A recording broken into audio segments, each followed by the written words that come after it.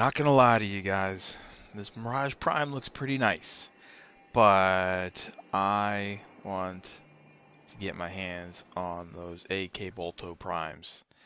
That's the big thing for me. I still don't have the Hydroid Prime stuff. I still have to get all the parts for that, but I've got to get this AK Bolto Prime. Anyway, moving forward from that, what's going on, everybody? DogMan Dan here. Just a quick update here on 22.7 for the Mirage Prime. Change. You can now swap your primary weapon while loading or while holding Volt's electric shield. But when you do this, it will actually drop the electric shield. You can drop the electric shield as before without switching the weapon if you want. But now, if you do switch the weapon, it will automatically drop a shield.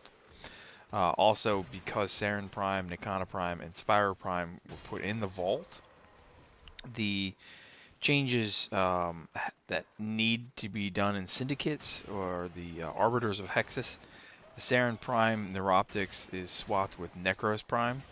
The Spire Prime Blade is swapped with the Cernos Prime Lower Limb.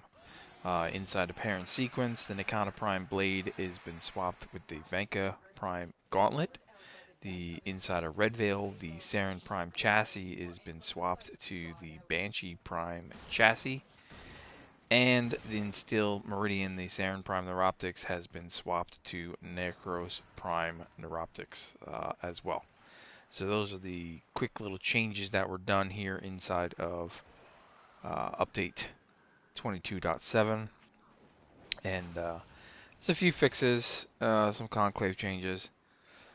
But that's basically it for this one. So I'm pretty stoked about trying to figure out how to get the AK Bolto Prime there, which I don't know any of the information about, so I just got to go search it out now and try to figure it all out. But I'll catch you guys inside the game.